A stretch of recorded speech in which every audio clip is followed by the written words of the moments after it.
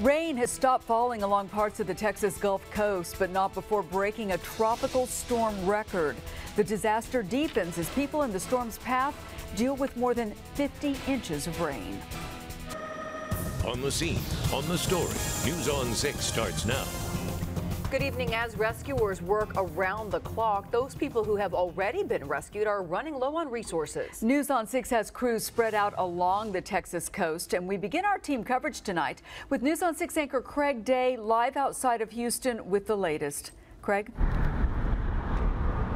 Well, Terry, the good news is the rain has stopped here. Everybody is relieved about that. But the bad news is that the danger isn't over yet. There's still rising water because of all the runoff that we're getting in the area. Oklahoma is sending additional resources to the Texas Gulf Coast to help out with these relief efforts, including more swiftwater rescue teams. In fact, those teams are coming from the Bartlesville Fire Department, from the Cherokee Nation, from also Cherokee, Wagner, and Craig counties as well. So that will make 20 swiftwater rescue teams either in South Texas or on the way coming from Oklahoma. Now, as for the folks who live here, much of their focus tonight is just trying to get by during what's been a terrible, terrible week. With submerged cars and water rescues still ongoing, the floodwater remains the biggest concern. The water was like 5 feet in my house. We're all still in shelter. But a secondary worry for many people This is going to be my next group right here, okay? is just having enough groceries and other supplies. Most stores are closed, but Target in the Woodlands has reopened. This is nuts. Now we're running low on everything and grocery stores aren't open and woo, Target opens. There are so many people who need to stock up, lines are long. The store is only able to handle a limited number of customers. 30 are allowed in at each time. It's rough. This is the worst ever. But luckily in our neighborhood, we're still not flooded yet. But no one minds the wait. Some are locals, some are volunteers from out of town. All are just glad the store is open as they face several more days of rain and devastation. And we've also seen a couple of gas stations, several gas stations in the area where gas is in short supply because the big tanker trucks are simply having a hard time getting to many of the locations, not just in this community on the northern edge of the Houston metro area, but also in other parts of this particular region.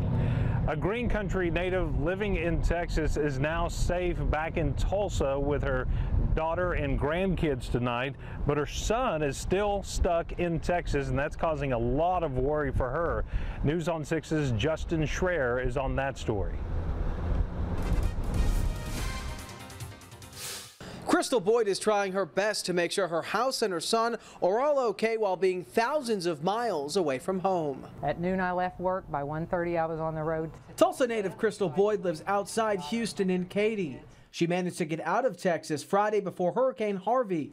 She was able to take her grandkids and her daughter and is staying with her sister. It is a roller coaster ride. I mean, with the water, it's up and down. It's like, okay, it's creeping towards your house. But she had to leave her son behind, who is in a community corrections program facility in Humble, Texas. To make matters worse, she says one of her son's friends called her to say residents from another facility were brought in, and her son says they were causing problems. It scared me to death, and I'm like, you know, number one, there's floodwaters coming in. Is my kid safe? Are they going to be able to evacuate them? The Harris County Community Supervision and Corrections Director says their downtown facility was evacuated due to flooding, and those people were placed in the Humble location. She says there were 5 people who were acting out. They were arrested and no one was hurt. I can tell you that I have been blessed in this life, and whatever happens, I'll make it through. I can rebuild my house. You know, the biggest thing is, you know, if my kids, my grandkids are safe, my family's safe, that's the biggest blessing. In the meantime, Boyd says she's praying. God has a plan for us, and He's going to take care of that. Boyd says at the moment her house is safe, but she does not know when she will be able to return home. Justin Schreier, News on 6. And I want to show you again, the danger is still very real here tonight. You can see how high the water is on the cab of that big rig, and we've seen a number of vehicles that are just left abandoned right now. We talked to an insurance person who is from Tulsa, and their company specializes in taking care of these types of vehicles, and of course they got in early this morning, and were up early this morning, I guess I should say, and they're hard at work throughout the day today identifying the locations of those damaged vehicles. We will have much more coming up a little later in this newscast. For now, on the scene, on the story in the Woodlands, Texas, Craig Day, News on 6. More Oklahomans are answering the call for help tonight. The Oklahoma Air National Guard 137th Special Operations Wing is sending medical equipment and medical personnel to Texas. They specialize in transporting patients from hospitals during disasters. Their planes are taking off every few hours from Oklahoma, sending more help with each flight. Well, President Trump today toured some of Harvey's damage in Texas. That storm has dumped around 50 inches of rain in some areas, and that set a new U.S. record. Kenneth Craig is on the scene in Houston, where emergency workers are scrambling to rescue and shelter evacuees. Harvey is still not finished with Texas. Rescue crews are working around the clock to bring more evacuees to safety. There's no way in and out our neighborhood. We can't get food, no electricity, about a day now. Volunteers and first responders have plucked more than 6,000 people from rising floodwaters. A levee near Houston also breached this morning, sending more water into neighborhoods.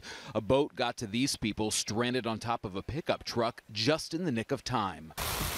The death toll from Harvey is rising. Sergeant Steve Perez, a Houston police officer, was killed when he became trapped in floodwaters on his way to work. We couldn't find him, and once our dive team got there, it was too treacherous to go under and look for him. Thousands of storm evacuees are crowding into Houston's downtown convention center. It will be an extended period of time, but we will be here for folks as long as they need us. Evacuees are still coming here to the convention center, even though it filled up within hours after opening. The mayor is now asking FEMA to open another shelter that can accommodate 10,000 evacuees. We're not turning anyone away, but it does mean that we need to expand our capabilities and our capacity.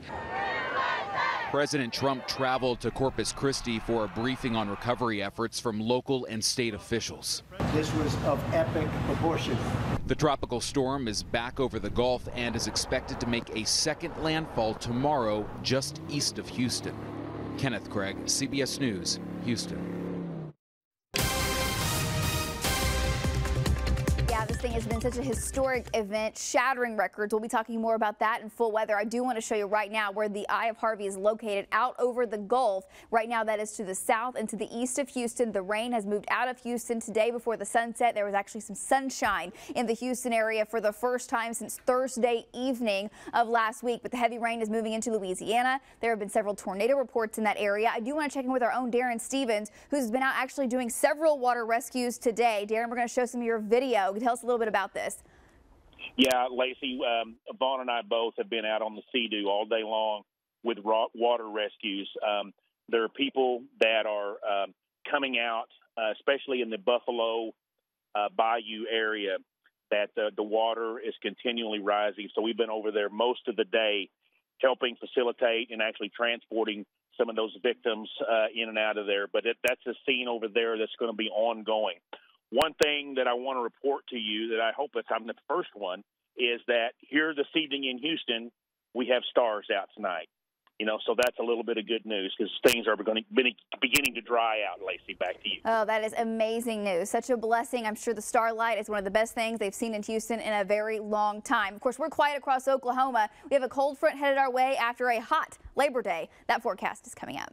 All right, thank you, Lacey. And you can find more of our storm coverage right now on our News on 6 app. Also, stay tuned for more from our team covering Harvey's path of destruction.